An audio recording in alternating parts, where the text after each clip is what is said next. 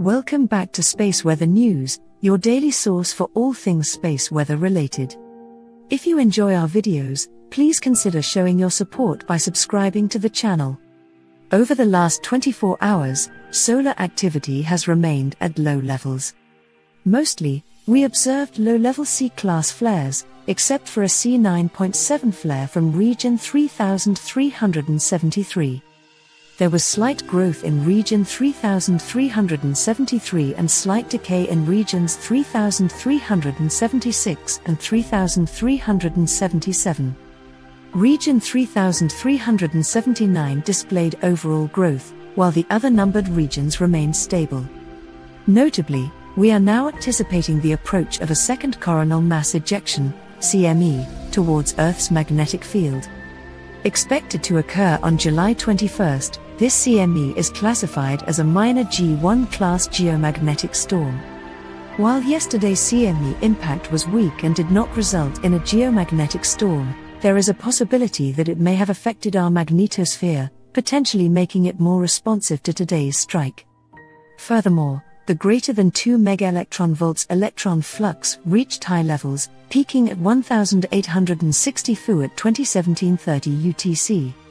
The greater than 10 MeV proton event that began at 18:0115 UTC and peaked at 620 Fu, S2/moderate, at 18:0615 UTC has ended at 20:0610 UTC.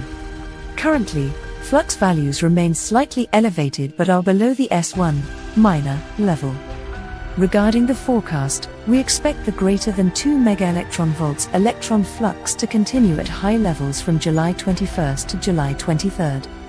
Additionally, there is a decreasing chance of a greater than 10 MeV proton event reaching S1 minor levels as old region 3363 rotates further beyond the southwest limb.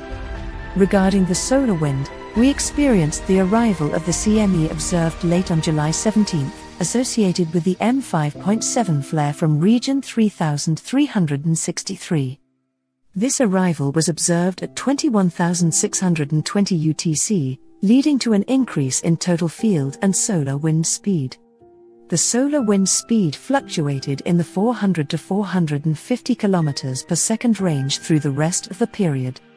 For the forecast, solar wind parameters are expected to remain enhanced due to the influence of multiple CMEs on July 21st and 22nd. Additionally, the CME from July 18th, associated with activity from region 3376, is expected to arrive around midday on July 21st.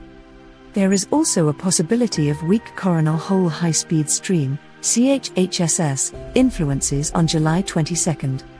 In terms of geospace, the geomagnetic field was mostly quiet until 21,651 UTC when a geomagnetic sudden impulse was observed. Active periods were observed afterward.